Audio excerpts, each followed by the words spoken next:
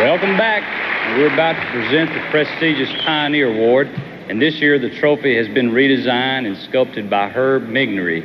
The statue depicts a country music entertainer, and this year's Pioneer Award honoree defines the word pioneer. And to explain this statement and present the award, here's our 1989 Pioneer Award recipient, the legendary Buck Owens.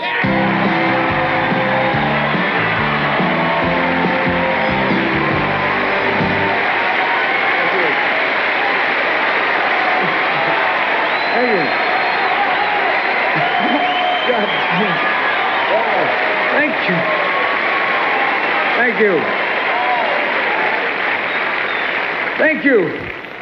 Boy, I'm glad to be anywhere at my age, I'll tell you that. You know, giving the Pioneer Award to this particular honoree tonight is going to be real easy for me. Because I like him as a man, I like his singing as an artist.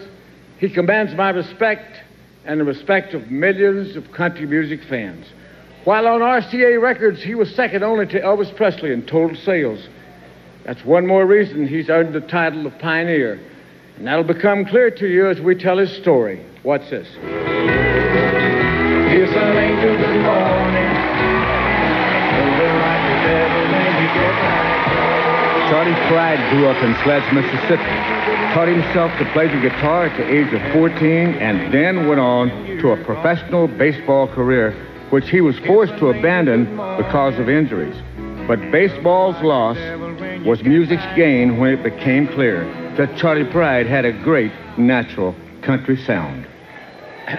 You know, on his way back home to Rosine and the kids in Missoula, Montana, after a tryout with the New York Mets, Charley stopped in Nashville one day and he auditioned for manager Jack Johnson.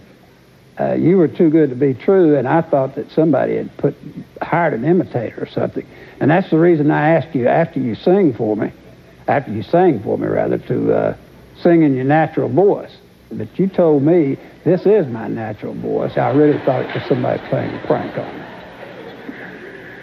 You know, well, Jack became Charley's manager, and Chet Atkins signed him to an RCA recording contract, and in the late 60s, his hits like these started to appear. Just between you and me, I'm not so sure about it. Oh, localizer, really never got a kiss. Oh, localizer, he don't know what he missed. Is it any wonder that his face is red? Localizer, for that poor old wooden head. I can't believe that you stopped loving me.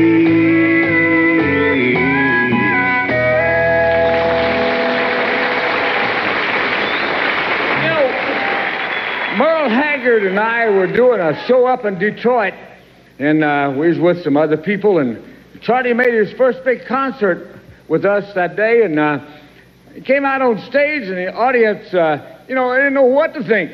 But to break the ice, to Charley's credit, he says, "Ladies and gentlemen, I realize this is a little unusual, coming out here like this, wearing this permanent suntan." And they laughed, and with each song, the applause grew until it was an ovation. And throughout the 70s, it was a scene that happened again and again, hit after hit. Is anybody going to San Antonio or Phoenix, Arizona?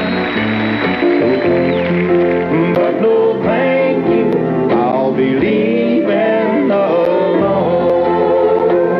Today and every day, I'm just me.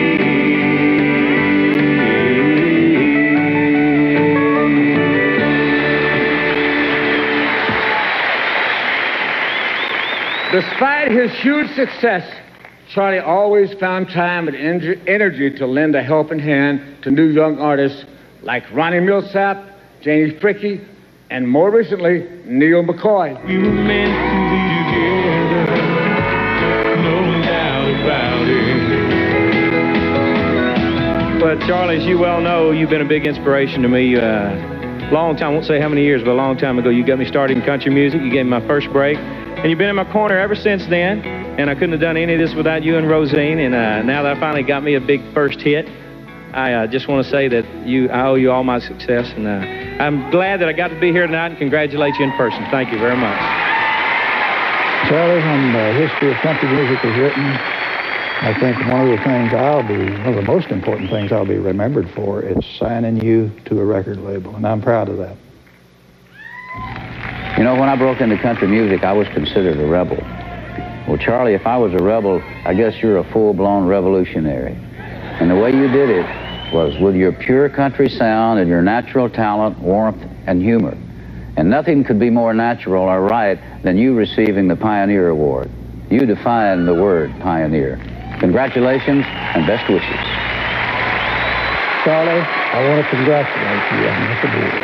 You're very deserving, and there's just one thing I'd like to ask you to do for me, and that when you accept this award, do it in your real voice.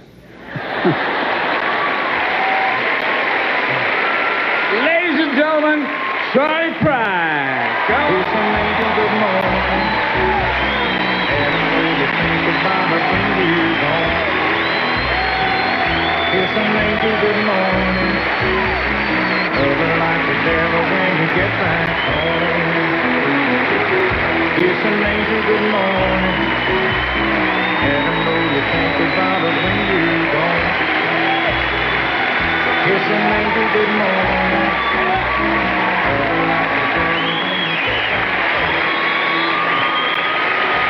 Thank you. Thank you so much. Thank you. But I want to say something. Don't applaud all night. I want to say thank you so very much. And I want to say, first of all, it's wonderful to be here. And to my wife, Rosine, for so many years she's been with me. And to Buck, you brought up so many memories. Great Falls and all. There's so many people I'd like to thank. I just saw Chet mention something on the tube just a minute ago. I didn't hear it all, but he was the man that got me on RCA, and to him and all of the people I don't have time to thank up here that was involved in helping me to achieve all of that I have been blessed to be able to achieve and everything. And to the Academy here, this is my first award I ever got here, and I want to say I'm not going to ever forget it. Thank you so much, and God bless. Thank you.